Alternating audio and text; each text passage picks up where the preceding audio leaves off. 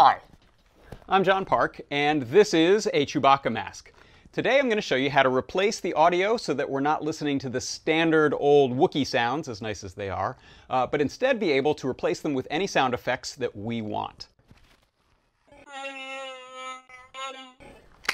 Now it is time to take it apart. So first thing I'm going to do is remove the battery cover, and then the battery has a little Phillips screw.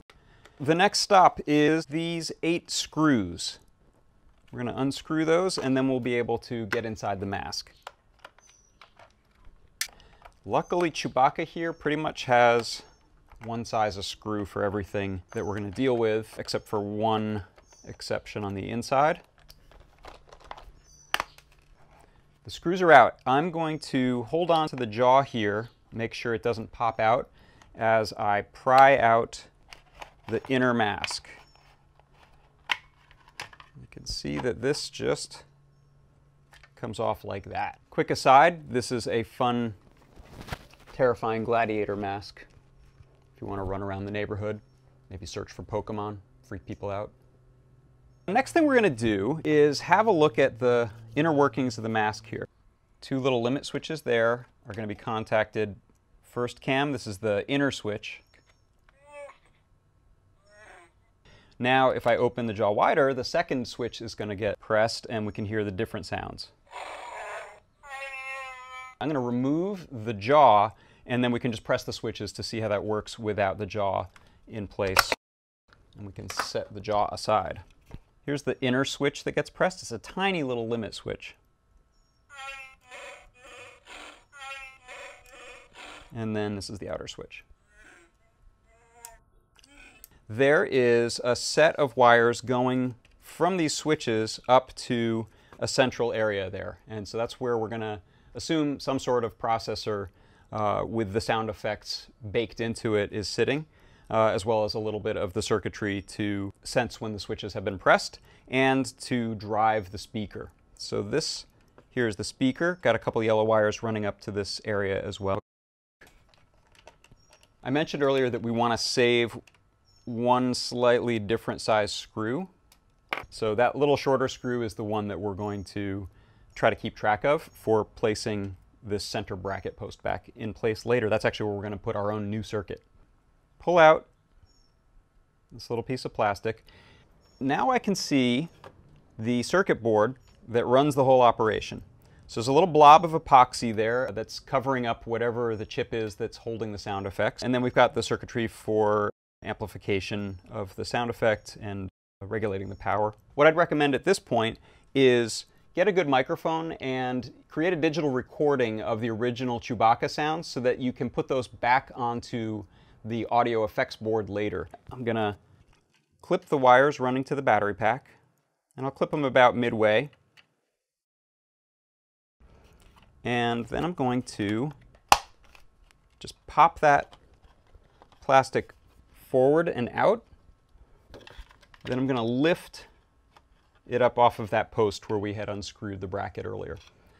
Okay, so free battery pack, and it's even got a cover, so you could use this for a future project that doesn't mind having a very strange looking battery pack.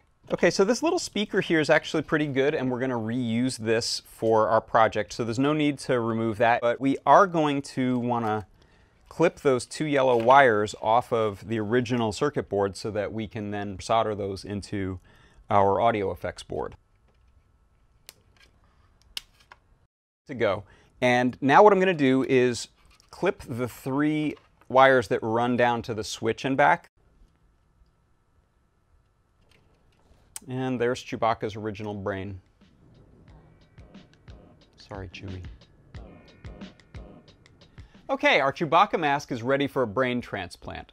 So let's take a look at the parts of the circuit that we're going to build. This is the audio effects mini soundboard. This is going to hold all of our sound effects and be used to trigger them. We'll power it with a LiPo battery and battery backpack, and we'll use this little Class D amplifier to power the speaker. Power switch to turn this whole thing on and off. And then we have a multi-position selector knob that'll be used to choose from the different sound banks that we have on the board. Here's how it's going to work. When the jaw opens and closes, it's going to flip one of our switches. That in turn is going to run through the selector knob and trigger one of the multiple banks that are on the sound effects board.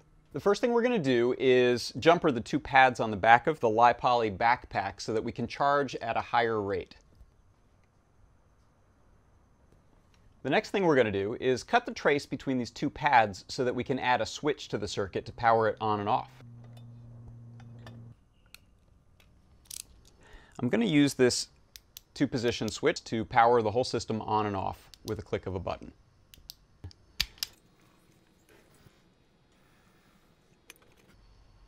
Next thing we're going to do is solder the little LiPo backpack onto the audio effects board. So we'll start with 3-pin section of headers and solder those to the V-in, ground, and bus on the audio effects board like this, and then the backpack will sit on top of that. Okay, now that I've got that soldered in place, I'm going to place the backpack on there. Okay, so now we're going to take a little 2-inch piece of wire and attach it to the header pin that's on the battery pin of the LiPoly charger, and that's what's going to run over to the amplifier circuit. If you want, you can twist the wire up a little bit so that it fits around the pin, just using a pair of tweezers, and that'll give it a little bit more mechanical strength in the connection. Now what we want to do is prepare to run a couple of leads off of the ground on the audio effects board, and those will be connected both to the amplifier and to the momentary switch of the mask. And this is going to go into this ground. And I'm glad I didn't get shot in the eye with that. The next thing we're going to do is solder the audio amplifier to the effects board. So I will go ahead and attach the red wire here to the V-in. Okay, and now ground, coming from the board, go to the ground of the amplifier. Alright, that's now connected for power.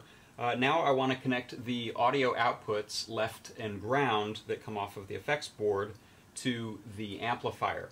Instead of using wires for that, I'm going to use header pins so that we have a mechanical connection, and this whole little section of board will be our transplanted brain that goes into Chewbacca.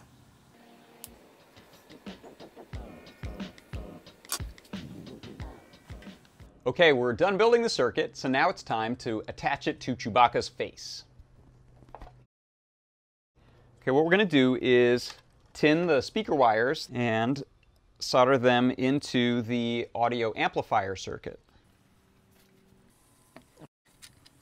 Alright, the next thing we're going to do is wire up our rotary selector switch.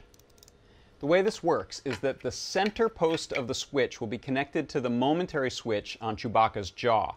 All of the other solder lugs will be connected to the audio effects board. That means when we rotate the switch to, say, position 2, all of the audio files that are named for position 2 will be triggered. If we go to the next position on the switch, those are the ones that will be triggered, so we have a whole bunch of different sound banks.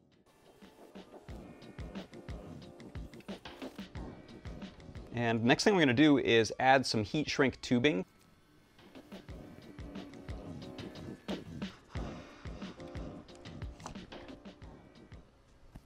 So the next step is going to be to tin these wires and solder them onto the audio effects board to their corresponding pins.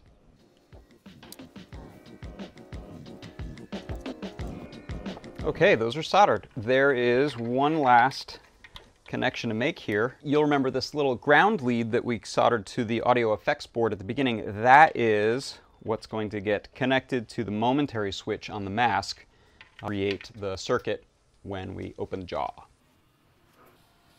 There we go. And the circuit is complete. This is the moment of truth. What we're going to do is hook up a LiPo battery. This is a 500 milliamp battery I have. And I'm going to hook that up to the LiPo backpack and then test out the circuit. And we see the board light up. That's a really good sign. That means that we have power to the board. And now it's time for reassembly. If you're an adult with a big-ish jaw and chin, you may want to remove this so you don't trigger the sound just by small movements of your head. So I'm going to go ahead and unscrew these two screws here and just take this piece out. It's sized a little bit more for kids. Maybe it's supposed to be a kid's toy, I don't know. And with those screws out, you can just lift this piece out and set it aside. Now what I want to do is screw the whole circuit into place inside the mask. There's this little post where we removed the bracket earlier and we saved this little screw. So I'm going to connect the upper left standoff of the audio effects board to that position there, and it's going to hold it all very securely in place. It's also still going to give us access to the USB port if we ever want to change the audio files later. This can also be used for charging the battery. Okay, that's a pretty good fit right there, and now I will place the battery pack underneath. But there we go. That's actually held pretty securely in place. I'm going to route the switch up through this hole, leave that hanging out there for a moment. Now we want to deal with mounting our selector switch. This is going to go through a small hole in the back of the mask. So there's this little vent hole here. I'm going to cut this little piece out with some diagonal cutters, and then we'll be able to fit the selector switch through there. Okay, it's just going to go up through there like that. Pretty nice. And now let's see if we can get the nut screwed onto there. I'll test that out by placing the knob back on the end of the shaft here. And good. I can go both directions and I don't feel that loosening up. Time to reattach the jaw.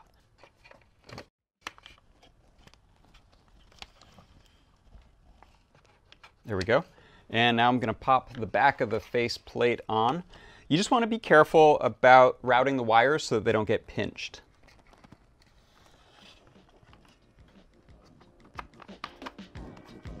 Work your way around.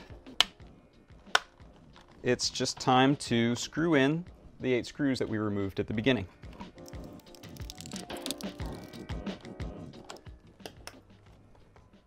Looking good. We can also, instead of having this cute little cowlick dangling out of the front of his face, route that wire into the battery pack area, attach it right there. When the circuit is on and powered by the battery, you'll see that this little LED is lit. That's a way to know that this thing is working. I'm actually going to turn that off before I plug it in to USB and take it to my computer to add audio wave files. And that can also be used for charging it later.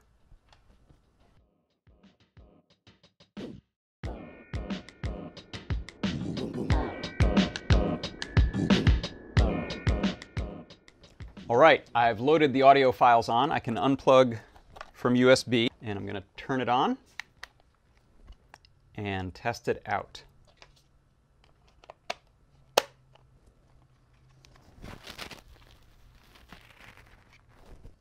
That's not me making that noise, it's the mask! Stop! Oh, I gotta stop! Wow! Okay, now I'm gonna let Chewbacca talk here.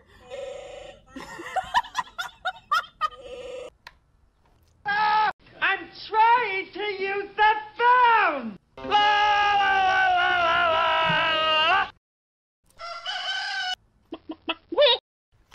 All right, I hope you enjoyed it. That is the Happy Chewbacca mask.